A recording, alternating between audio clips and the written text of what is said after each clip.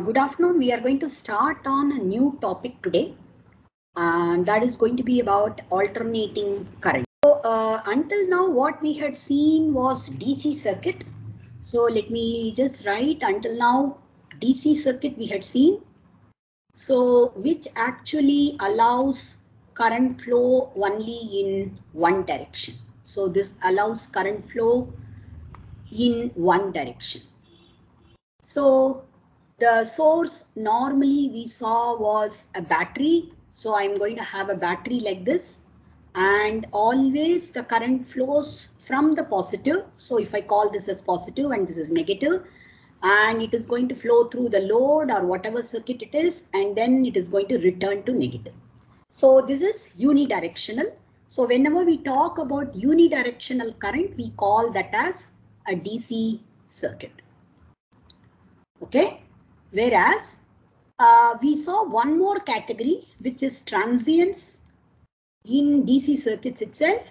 So this happened every time there is a disturbance in the circuit. Maybe you disconnect, you connect a capacitor, an inductance, a resistance, whatever. So disturbance in the circuit, and we looked at the response for a short while. This is only for a short while. So these are the two categories of responses that we had seen so far. Now what we are going to look at is a current which is going to flow. Let us say this is my source. I'm going to show the source like this. And let us say I have a load. Okay. And if I call this as the complete circuit, I'm just showing a simple circuit. And if I say this is A and this is B, sometimes the current is going to flow from A to B, and another time it is going to flow from B to A. So this is going to happen repeatedly. So when the current changes its direction, right? Alternatively, so that is, it is going to go from one point to another and again come back from that point to the previous point. So this we call as alternating current. So the alternating current circuits generally we call simply as AC circuit. So AC circuits are the one which we are going to concentrate right now. And if I try to look at the alternating current, I may have the current in a particular direction probably for some time and another direction for some time. So I may call this direction of current as, for example, positive, which means automatically this direction of current becomes negative by our convention. So I will have positive current. If I try to plot the current, it is going to be positive for some time and it is going to be negative for some time, and it is going to repeat itself like this. So this is with respect to time. We call this as the waveform of the alternating current. So we call this as the waveform, the plot of the current with respect to time. We call this as waveform of the alternating current that we are looking at. In general, any plot of a quantity with respect to time, we normally call that as waveform. That's what we call as waveform. Okay, so I'm talking about alternating current here, which actually is being plotted with respect to time. The current is being plotted with respect to time. It could be the current here I have shown is like a rectangular waveform. So it is going to maintain a constant quantity with respect to time during positive half cycle. Again, another constant quantity during the negative half cycle, and it repeats itself. Okay. So it could be triangular waveform as well. It need not be rectangular. It could be triangular. So it can be somewhat like this.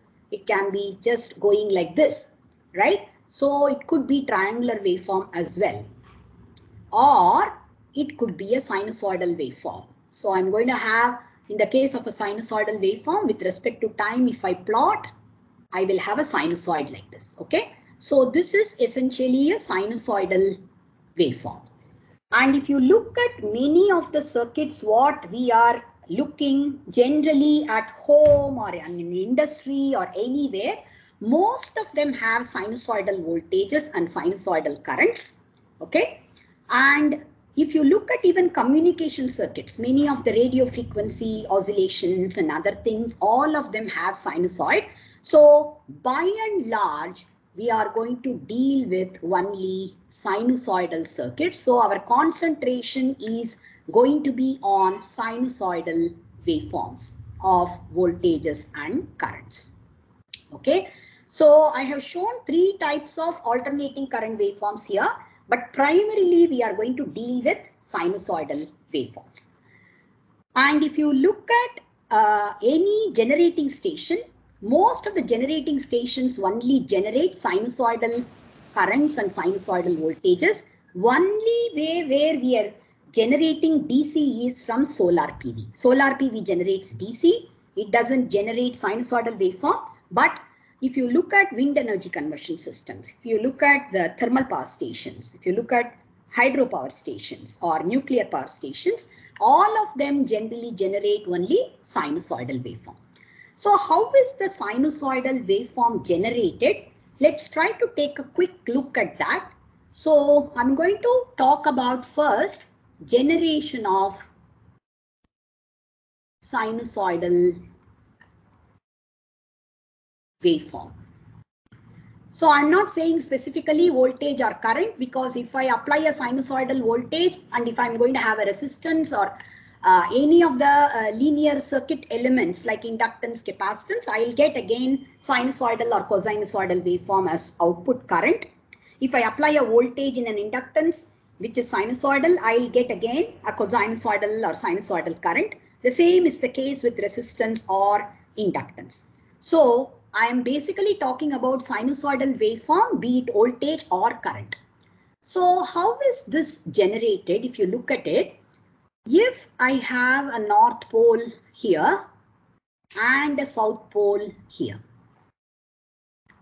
okay, and I'm going to have a coil which is sitting in between these two. So let us say the coil I'm showing as a rectangular coil. So this is how the rectangular coil is represented. So I'm going to have a coil like this. How we are going to move this coil is a matter of detail, but I'm going to have a coil like this, let us say. Okay, and I'm calling one side of the coil as A, another side of the coil as B. And please remember, it's all three-dimensional. It is not going to be just a two-dimensional arrangement. So I have to have a solid magnet which is actually going inside the board. You imagine it that way. And I'm going to have the lines, magnetic field lines going from north to south. Obviously, it will be a closed path for the magnetic field lines also, but I'm showing only one side of the picture. So I'm going to have essentially the magnetic field lines going like this. Okay. Now, if I am actually having this plane of this particular coil exactly parallel to the plane of north pole or south pole, okay, and I'm going to try to rotate this. So let me show you the arrangement, the figure from the book. I hope you are able to see this. So this is the north pole and this is the south pole. And the coil is here, which is attached to a spindle. So the spindle is going to continuously rotate. It is going to be rotated probably by a steam turbine, probably by a hydro turbine, a wind turbine, whatever it is. So it is going to be rotated. So right now the coil is exactly parallel to the magnets, two magnets. So if I am trying to look at the coil at this position, so here is my coil's cross section and this is the other coil's cross section. Okay, and it is probably going to rotate, let us say in anti-clockwise direction or something like this. So it is going to rotate in this particular direction. So currently when you are looking at it, I'm going to have basically, this is the north pole, this is the south pole, and I'm going to show as though this is the complete cylinder. Probably I have several coils, but I'm showing only one coil right now. And I have the coil B here and coil A here. Okay, so if I'm concentrating on coil B, it is rotating, and if I try to look at the velocity, it is exactly in this direction, and this is going to be the velocity tangentially in this direction. And if I am looking at the magnetic lines, I'm going to have the magnetic line somewhat like this. So I will really not have any component of velocity which is perpendicular to the magnetic field line. It is exactly parallel to the magnetic field line. So if I am talking about the EMF generated, right? You guys must have definitely studied Biot-Savart's law as well as Fleming's rule. This is basically B cross V, velocity. So if I say whatever is the velocity multiplied by the cross product of flux density and the velocity is going to be the EMF generated. And of course, it has to be multiplied by the length of the conductor. If I call this as length, so I'm going to have this multiplied by the length of the conductor as well. This is going to be the EMF generated in conductor A or B individually, right? So in this particular case, because the velocity happens to be in parallel with your, this particular flux line, so you are not going to really get any EMF generated at this particular point in time when I am having the coil's plane exactly parallel to the plane of the magnet itself. Whereas when I'm going to have this rotated by an angle theta, so I'm going to have North Pole here and South Pole here. And if I look at the coil, originally it was in this position. Now it is rotated by an angle theta. So this is my theta. So I'm going to have essentially A conductor here and B conductor here. Okay. So if I try to look at the velocity at this point, I have to show the velocity somewhat like this. Again, I have to show it tangentially. So this will be the velocity. So here the velocity was exactly parallel to this, whereas now I'm going to have the velocity somewhat like this. So I should take the velocity component which is actually perpendicular to the field lines. So I'm going to have the velocity component which is taken somewhere like this, which is going to be perpendicular to the field lines. The field lines are in this direction. Understand? So I'm going to have the field lines in this direction. So I have to take the perpendicular component of velocity. So if I say this is V, this will be very clearly V sine theta. This is going to be V sine theta is the velocity component perpendicular to the field lines, magnetic field lines. Right. So I can write at any position theta with reference to, yeah. When it is in circular, what is the direction of the lines? Magnetic field lines, let me probably show you the figure again from the book. Probably it will make better sense for you. Are you getting this? The lines are like this. And the coil's cross section, that is this and this, is shown here. Okay. And the rotation is in the anti-clockwise direction. And when you are having maximum lines are covered by the area covered by this conductor, several lines are coming here from top to bottom. So I'm going to have from top to bottom, large number of lines are coming here. But if you look at the velocity versus the lines, they are going to be exactly parallel to each other, because this is also coming from top to bottom, and the velocity direction, you understand, it is essentially like this. It is going like this. So it should be parallel. So the field lines and the velocity will be parallel to each other. So both are vertical, basically. Okay, whether you look at A or B. Whereas here, it is slightly slanted. When I'm going to have A and B like this, the velocity is slanting. And because the velocity is slanting as compared to the vertical field lines, I'm going to have definitely components of velocity which is vertical and horizontal. And the horizontal component of velocity is going to be perpendicular to the field lines, which will contribute towards the production of EMF or current. Is this clear?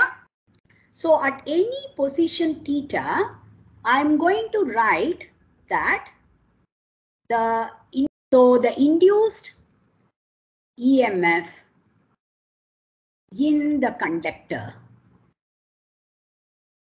is going to be BL, and if the angle is sine theta, normally when it is, 0, originally it was 0, so that's why sine 0 we got hardly any induced EMF. So I'm going to have BLV sine theta. Okay. Now, how do you find out the direction of current? We have to first of all get that also.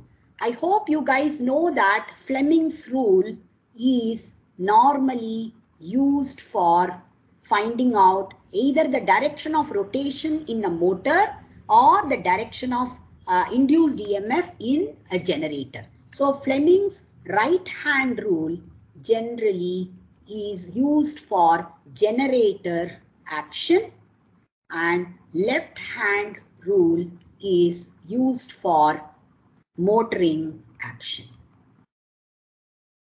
Okay, so if I am going to, let me probably go back to this and then turn the video on and unshare the screen so that I would be able to show you basically my fingers.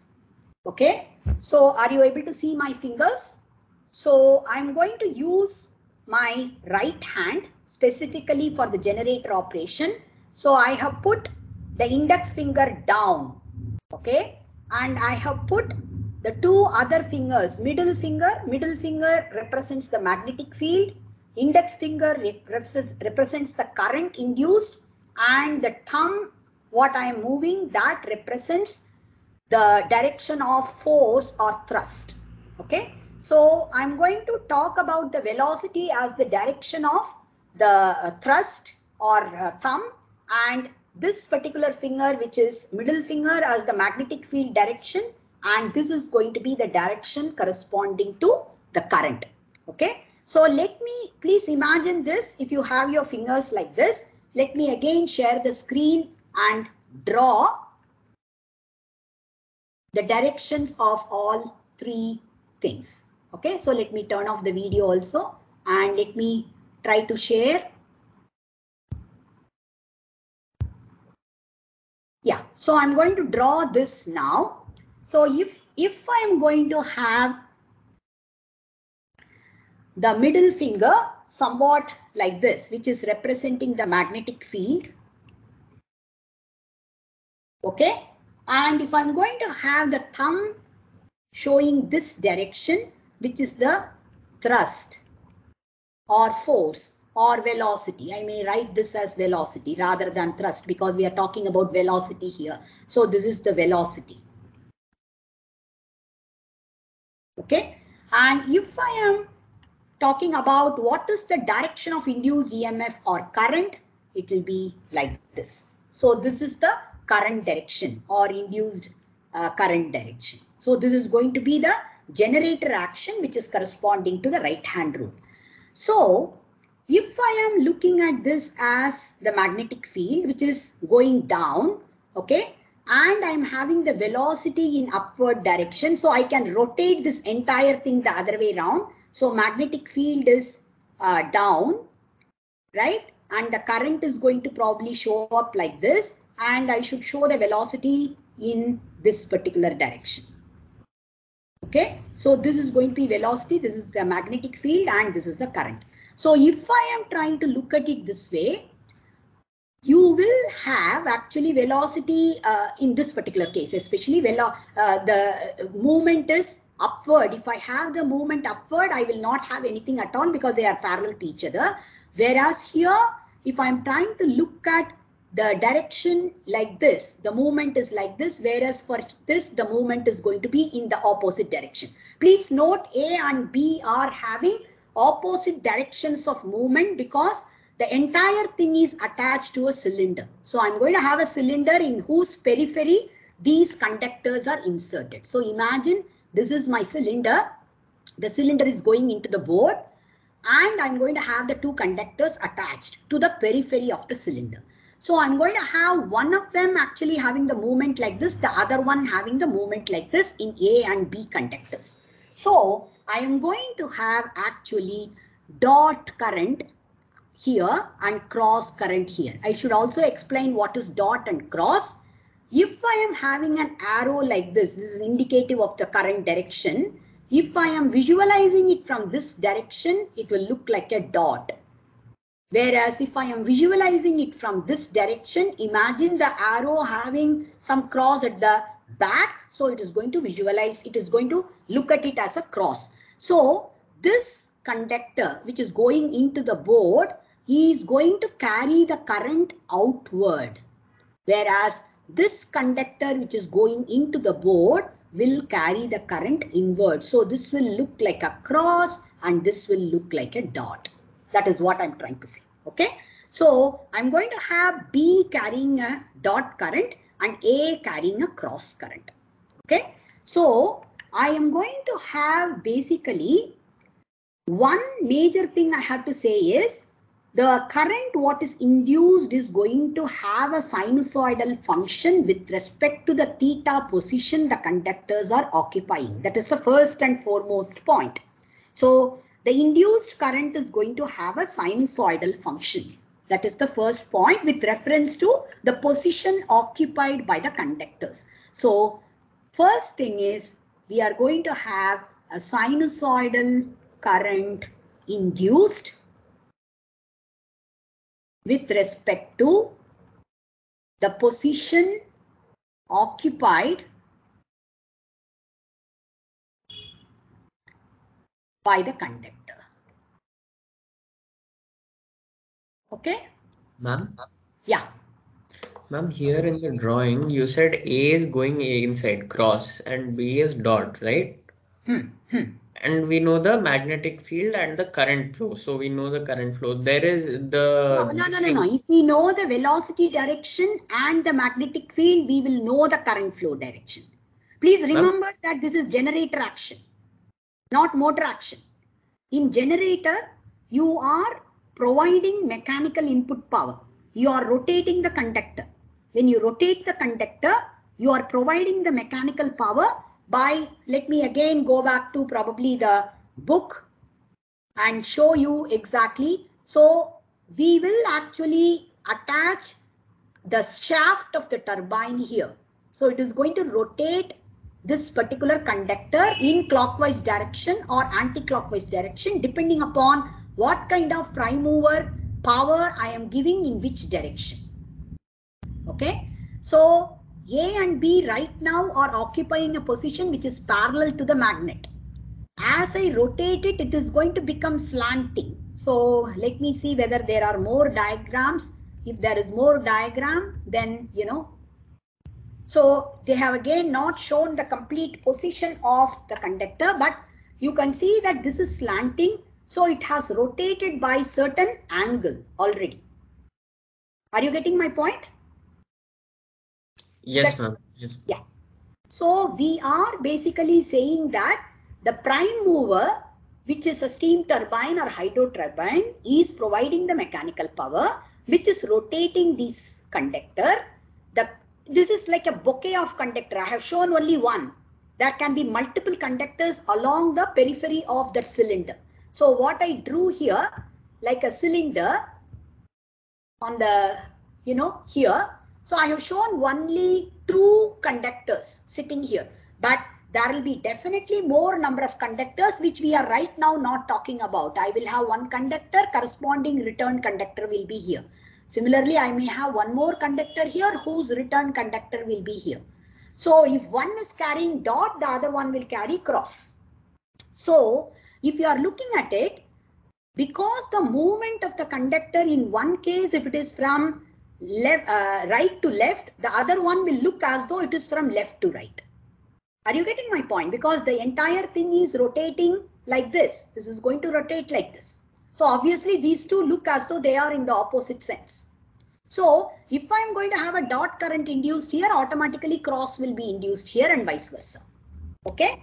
So yes, yeah. So you said there are multiple coils, right? Yes, but right now we are considering only one coil. Okay, ma'am. Yeah.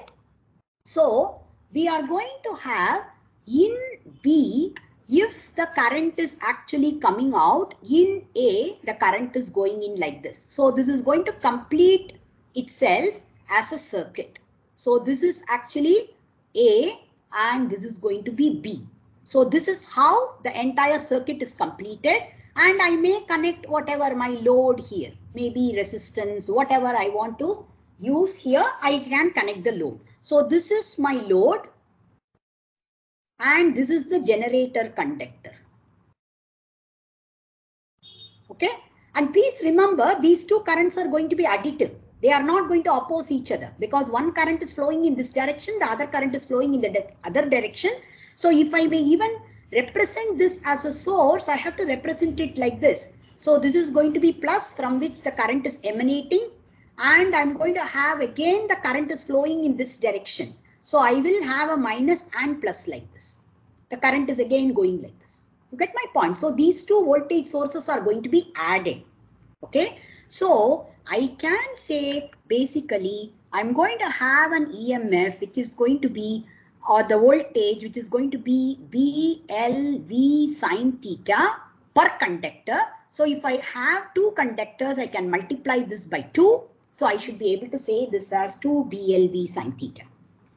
And if there are n conductors, if I say that there are number of conductors is n, and if I'm going to say that all of them are connected in series, here I have connected these two in series. So if I'm going to connect all of them in series, I have to multiply this by n. So the total number of conductors, whatever I have, multiplied by the total voltage that is generated, right? That has to be multiplied by n, but you remember here already we have multiplied by 2, so I have to divide by 2 here. So I should say n by 2 multiplied by BLV sine theta. So this is going to be essentially n BLV sine theta is the total EMF generated by the machine at any instant of time. So you should understand that as the theta traverses more and more angle, when it becomes 90, I will have maximum induced EMF. And when it is going to go to, from theta, if it goes to the other side, where theta becomes greater than, 180, it is going to become definitely negative because this B will come here and A will go there. So what was considered to be dot current now will become, that conductor will carry cross current and vice versa. You understand? So if I try to plot basically how the current comes up in this particular conductor, whether it is A or B, I should draw it as though initially it is at a minimum value, then it goes to a peak value that is corresponding to 90 degrees, and it will come to 0 value again when it comes to 180 degrees, and it is going to increase in the negative direction, and it is going to go down to again 0 value when it is 360 degrees. So if I try to look at this as theta, this is the kind of variation I will have in the current or voltage, because if I'm connecting a resistance, voltage and current both will have similar variations. If I'm going to connect a resistance as the load, like I have shown here, they will have similar variations. So this is going to be voltage and this is going to be current, right? So I will have this, basically this theta, how quickly it varies. That is going to definitely depend upon how fast this conductor is rotated, how fast I'm going to rotate the conductor. Okay. So if I call this entire period as T, right? This is the time period that is expended in traversing from 0 degree to 360 degree. So if I am going to have n revolutions, capital N revolutions per second, so the conductor makes n revolutions per second. So I'm going to have 2 pi n as the total number of or total angle traversed by the conductor in 1 second. That means I'm going to have actually n such oscillations per second. So I'm going to have n oscillations per second. So which means that decides what is the frequency of this particular sinusoidal voltage or current I am creating in the form of alternating current when I attach this coil to a prime mover which is rotating at n revolutions per second. I'm going to have the frequency to be n basically. So frequency is going to be n hertz when I'm going to have n such revolutions made by this particular conductor which is attached to the prime mover. Is this clear? So the frequency is dependent upon what is the prime mover speed. That's what I'm trying to get at. So I should say very clearly the EMF what is induced is, I'm talking about this as NBLV sin theta. So this is the EMF which is actually corresponding to the complete, the number of conductors, which is actually N, but it is also going to be increasing in terms of its frequency if I try to look at it. So I should say that this is going to depend upon definitely the position theta, and the frequency is going to depend upon how much is the prime mover speed that we are actually looking at, which is given as the mechanical energy input to the generator. Okay, so naturally what we see being generated in a generator which is generating single phase alternating, this is known as single phase because I have only one particular alternating voltage. If I am having more than one, which we will be dealing with later, we call that as either 2-phase or 3-phase. If I'm going to have two alternating voltages like this, maybe one is like this, the other one is maybe shifted slightly from the first one. So we call this as 2-phase. And instead of that, if I have three such things, so I'm going to have, let us say, one sinusoid like this, and maybe I'm going to have second sinusoid, which is probably going to be somewhat like this, which is shifted from 120 degrees. And I'm going to have a third sinusoid generated, which is going to be somewhat like this. So we call this as 3-phase. We call this as 2-phase. And we call this as single phase or 1-phase. Okay, so Here the phases are dependent on n, right? The number No, of the phases are dependent upon the position of the conductor. Let me again probably draw in the next one. So if I have, let us say, this is the magnet, and I'm going to just place two conductors like this. I can place actually multiple conductors right next to each other. There can be a bunch of conductor completely. So I can have A here and A dash here, for example. Okay, so this is going to have an induced EMF. I can have an independent circuit which is probably shifted from this by 120 degrees. So instead of having A and A dash like this, let us say I have from here 120 degrees means I have to show somewhere here. I'm going to have B here, and exactly opposite to that I'm going to have B dash, for example. And I'm going to have another conductor which is again 120 degrees shifted from here. So I will have somewhere here C, and I'm going to have C dash. And I'm having these three as independent circuits.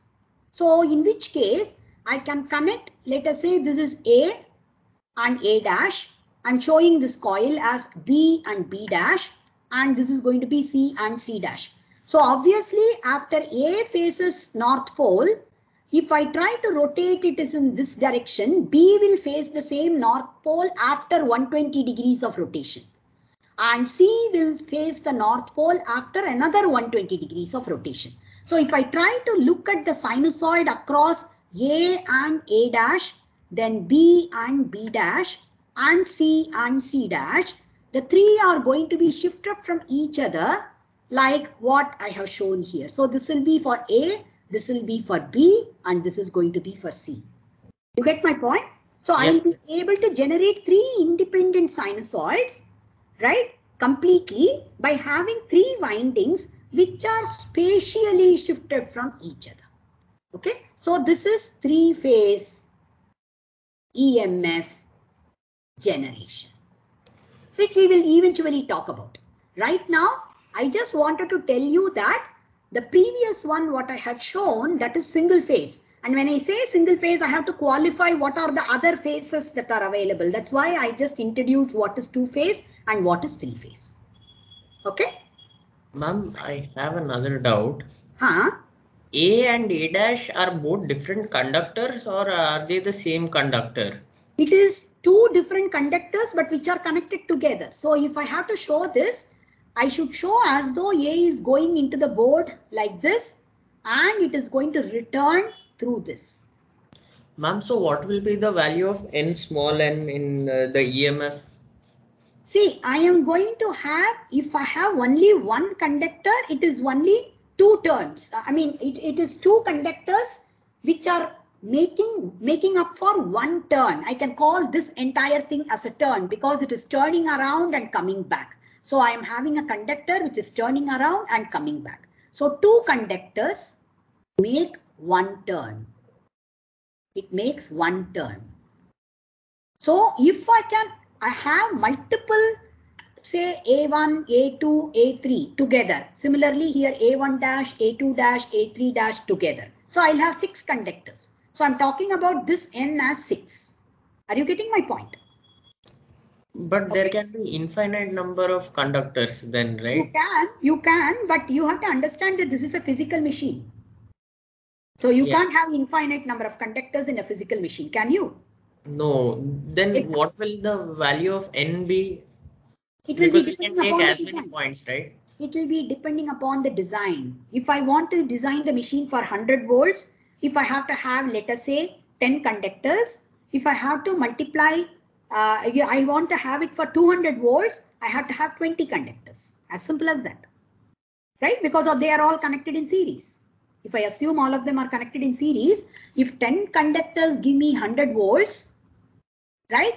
Depending upon what is the flux density and all. Because B multiplied by L multiplied by V sine theta. This is what we said. And when theta is 90, I'm going to have the peak value. Peak value happens when theta equal to 90. So B, L and V, all of them are going to decide what is the kind of voltage I am getting from a conductor. What is the length of the conductor? What is the flux density? And what is the kind of velocity? Please remember, V in this particular case is going to be R times omega, right? And omega is essentially radians per second. How many radians my machine has, my conductor has traversed in 1 second? So what we talked about in the previous thing, we said that if there are n revolutions per second, 2 pi n is the radians per second it is going to traverse. So obviously I am going to have this V being replaced by 2 pi n times R, where R is, if I talk about this as the cylinder inside which the conductors are inserted. So this is the R I am talking about. I hope you understand. This is the cylinder, and at the periphery of the cylinder I am inserting the conductor. Okay, fine. So this is going to be 2 pi n times R. So I will have the EMF to be 2 pi capital N, which is the number of revolutions per second. R, which is the radius of this particular cylinder in which the conductors are inserted. Then I have to multiply this by NBL, of course, sine theta. So I have expanded the whole thing. So I am going to have the induced EMF. Frequency is definitely dependent upon the number of revolutions, no doubt. And also the magnitude is dependent upon the number of revolutions, the number what I'm having in terms of the total number of conductors, and I'm going to have this B, which is the flux density, and the length of the conductor, all of them. You get my point? Okay. Is this clear? B is flux density or magnetic field? That is the magnetic flux density. Magnetic field is not magnetic field intensity, not at all. Magnetic field intensity is different. You guys might have studied B by mu equal to H, right? We are talking about flux density. What is the effect?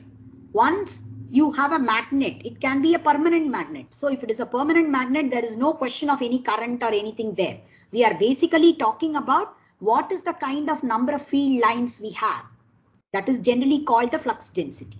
So magnetic field lines, how many field lines are there per square meter of area? That is what is generally flux density. So I'm going to say this is essentially the flux density. So B is basically the flux density that I'm talking about, magnetic flux density. So how many lines I visualize between the North Pole and South Pole per square meter of area? That is going to play a very, very vital role in deciding how much is the EMF induced. So to reiterate, we said BLV sine theta multiplied by the number of conductors. This is going to be the EMF induced at any instant of time in, the total number of conductors, if all of them are connected in series. Okay, at any instant of time. So if I replace this velocity by 2 pi r multiplied by what was it? Number of revolutions per second. Right? This is what we said. So I have to write this now as n 2 pi r, and I have to write L and n, small n, B and sine theta. That's it. So this is going to be the induced EMF. So the induced EMF definitely depends upon what kind of a powerful magnet you have. If the magnet is very powerful, you will have a higher voltage. If the magnet is not that powerful, you will have a lower voltage. Is that clear? The same way, if I have a long conductor, I will have a higher amount of voltage. If it is not a very long conductor, I will have a smaller amount of voltage. If the revolutions per second is really large, I will have a higher voltage. If it is the revolution per second is smaller, I will have a smaller voltage. So I am going to say that if I am given a machine, the length is fixed, right? Maybe the magnets are fixed, then I will have the flux density also fixed. So I will have the induced EMF being proportional to the speed of revolution of the prime mover.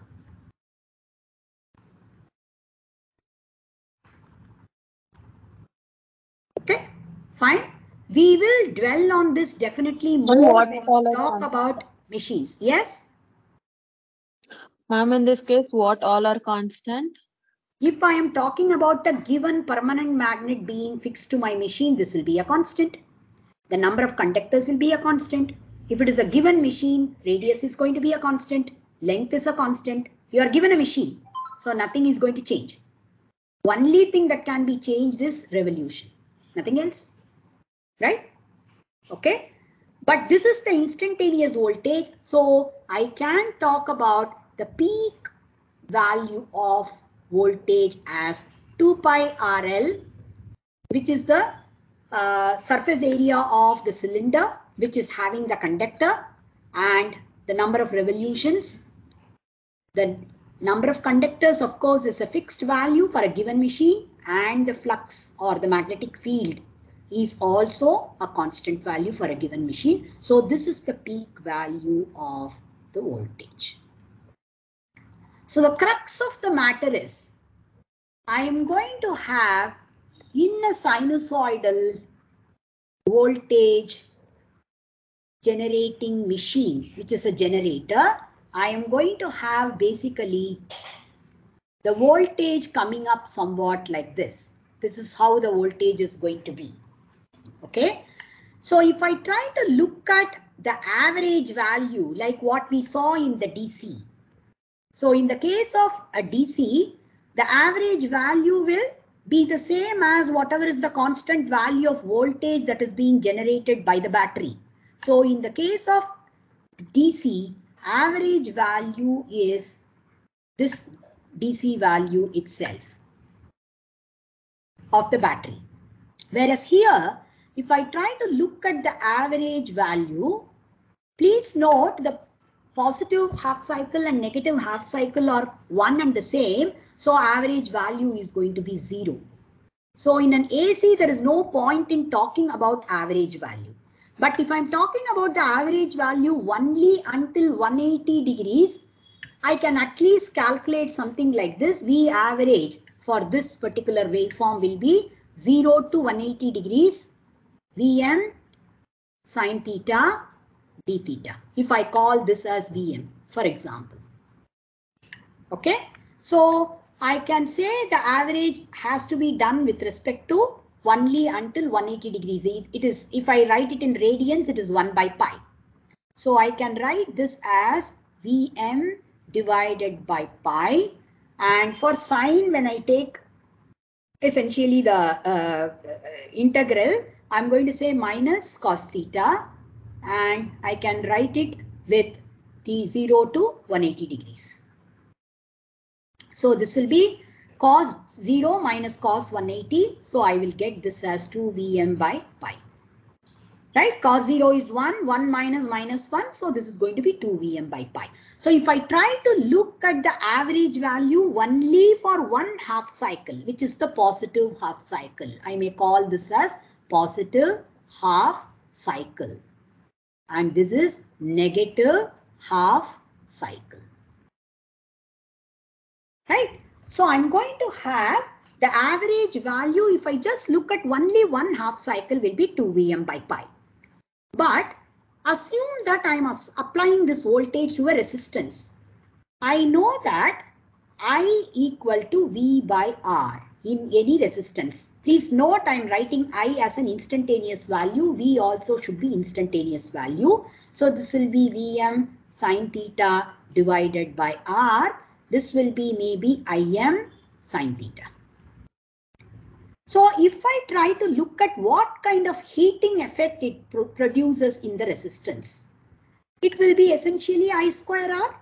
Am I right? So I should say this will be I square R, and I can integrate it over 0 to 2 pi or 0 to pi. It doesn't matter.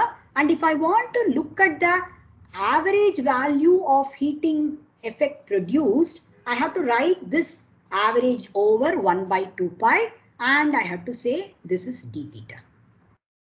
So this is essentially the averaged value of heating effect. Ma'am, yeah. Why do I take 2 pi and not pi? You can take pi also. There is nothing wrong. I am taking it over one full cycle. You can do it for pi also. No problem at all. You can do it over pi. Then the average value also should be over pi. You can do that also. It won't cancel out? It won't cancel out, because that's why I just wanted to draw the waveform as well. If this is going to be my current, what will be I square? What will be I square? Only positive side. Exactly. So that is the reason I'm going to get essentially this as I square. So that's why it will not cancel out. So when we talk about the heating effect of this current, we will have to consider only the positive values. We cannot consider the negative value because you have squared the current. So if I want to know what is this I have to essentially write this as 0 to pi I square d theta 1 by pi, but square root of this. You get my point? This is going to be the square root of the squared instantaneous value of current. So what we are trying to do is, actually we are taking the average value after squaring the current and taking the square root of that. So average. Ma'am, you missed our, okay. Ma'am, that is RMS value, right? Exactly. So that is the reason why we call this as RMS, root mean square. So the squared value of current's mean is taken and we are taking the square root of that. So average or mean value of squared current we take, and we take the square root of that. So that is the reason why we call this as RMS, root mean square. So we are, yeah. The voltage we haven't taken RMS, right? It's just the average between 0 to pi. See, that I had calculated as average value. I have not calculated the RMS value. We have taken only 0 to pi. If we had taken 0 to 2 pi, the average value will be 0. The average value over one cycle will be 0. But average value over half a cycle, that is a finite value, which is 2 Vm by pi. Whereas if I try to look at the RMS value, I should be able to calculate this as IRMS is equal to, right, square root of, we had already written that the waveform is Im sine omega t, this or sine theta. That's what we wrote. Remember, we wrote this as Im sine theta. Where did we write? We had written it here, right? I have written it here, Im sine theta.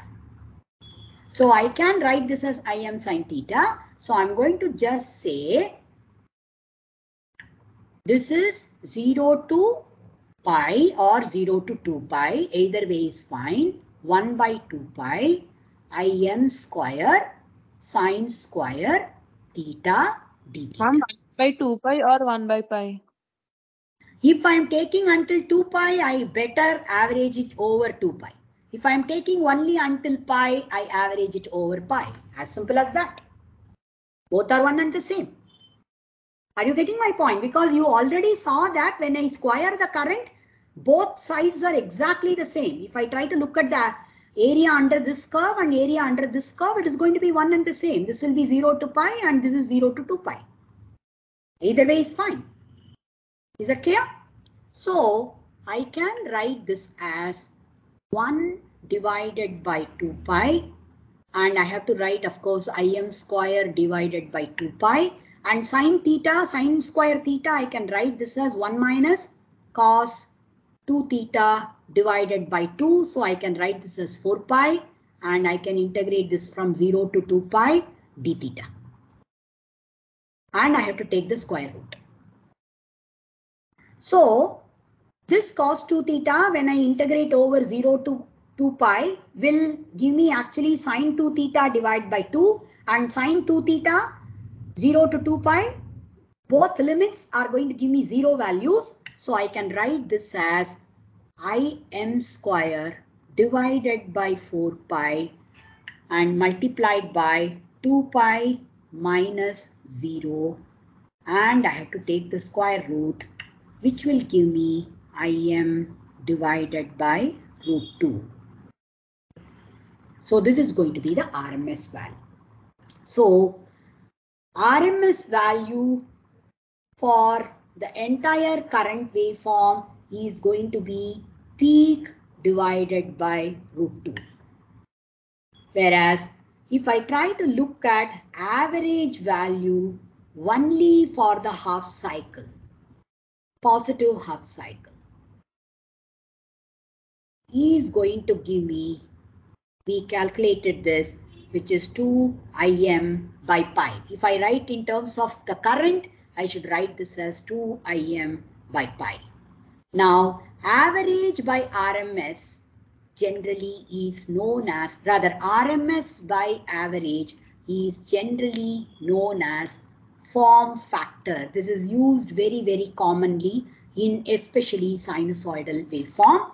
This will come out to be 1 by root 2 divided by 2 by pi. I'm cancelling out Im. Okay. So this will come out to be, please verify this, this will be 1.11. Okay. This is used very, very commonly. This is for the calculation of number of conductors, the voltage and so on. For many design of machines, this is used very, very commonly. But we will look at when we excite maybe a resistance or inductance or capacitance with this kind of a sinusoidal voltage, how the circuit is going to behave in the upcoming classes. Okay, so I have only introduced alternating current and alternating voltage to you, their average values and their other, the RMS value and so on, and the ratio, which is known as form factor. Those things I have introduced. So we'll go ahead further with the alternating voltage and alternating current in subsequent classes.